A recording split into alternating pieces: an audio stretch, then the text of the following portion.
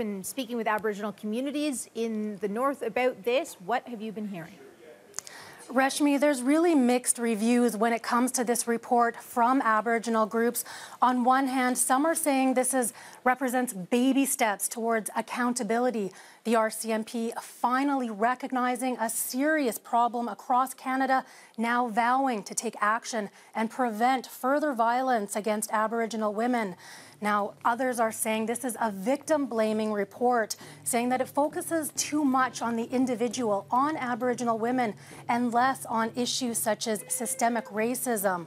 Now, there's also more questions for the RCMP. Why is this report coming out now? And what action will they do now that these latest numbers have come out?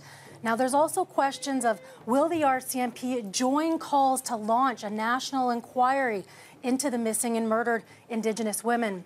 Now, the RCMP say they're not willing to weigh in on that, but that's a great big debate happening among Aboriginal groups today is, should there be a national inquiry on this? And what are the two sides saying? Well, in the north here, in the NWT, the Native Women's Association is saying that there desperately needs to be an inquiry. They're saying there's a lot of pleads from Aboriginal women saying they're not taking seriously when they're putting out calls to the RCMP for help. And they're saying that this is a crisis and needs to be addressed immediately and warrants a full-on investigation. Now, I also spoke to a national Inuit organization, Pauktiktut, and they say that they're not interested in a national inquiry. Instead, they say that the resources should be spent on emergency services. They say in 53 Inuit communities, 70% don't have safe shelters for women.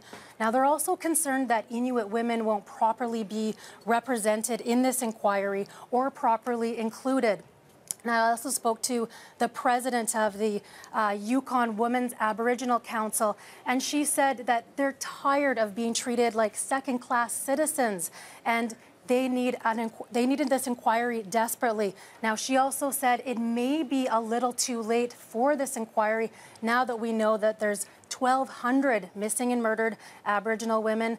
Now, she also said she's very happy that with the work that the RCMP has done in the Yukon, and she hopes that the RCMP will follow suit in the rest of Canada. Okay, Angela, thank you for this.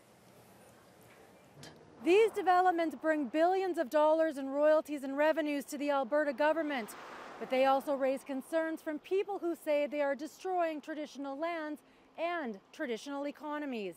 Leaders here say it's changed every aspect of it. Today, Bonnet Rouge sat beside his lawyer, silent and expressionless, while the Crown made a case to have him declared a dangerous offender. He's had these charges hanging over his head for the last few years.